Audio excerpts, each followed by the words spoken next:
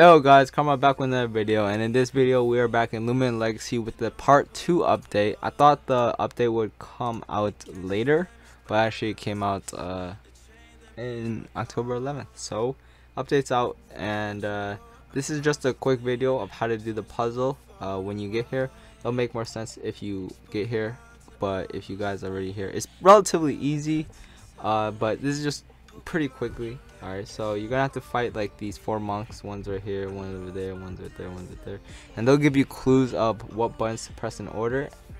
And basically you just press M-bit. Alright, M-bit first.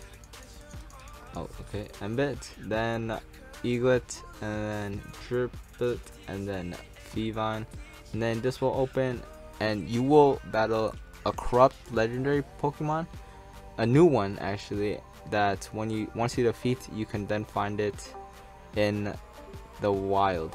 Actually, one little quick bonus thing is to get 1 free LumiBoost coin. There's a new one in this place, the village. I don't know what it's called, Ayeo village. Once you're in here, you just want to go straight forward, go to near the shop. Actually, you don't actually have to beat the battle theater to get the Lumi coin, just whatever.